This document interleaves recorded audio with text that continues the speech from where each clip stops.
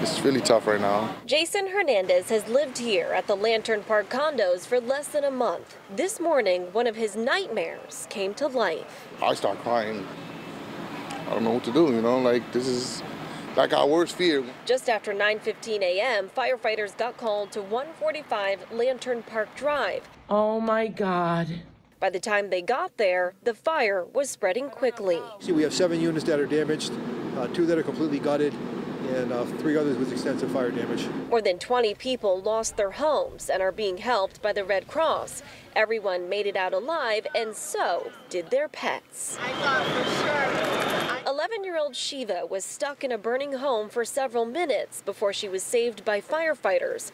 And turns out, probably her owner, too. I was fortunate the dog was in the pen, was in a cage, and there was a blanket over it, which probably protected the dog. As first responders worked to save lives, so did neighbors in the complex.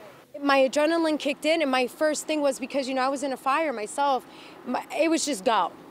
Do what you can, do what you got to do, just go. Jaslyn Plaza survived a house fire years ago. Looking at this now is painful. I feel bad for everyone that's involved, and I just want them to know, the community is going to help. Naugatuck's good for helping. Something they will need as they try to move forward. Try to climb 3 steps, 2 steps, and you get knocked down 5 steps, and it's not fair.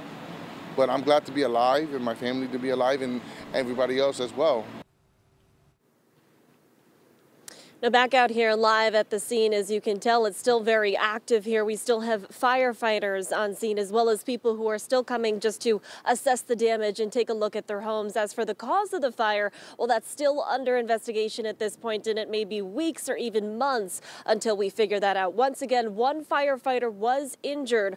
We're told they were sent to the hospital with back injuries, but we're not told how severe those injuries were. But everyone made it out safely, and so did their pets. We're live here in Naugatuck. Julia LeBlanc, Fox 61, Connecticut's news station.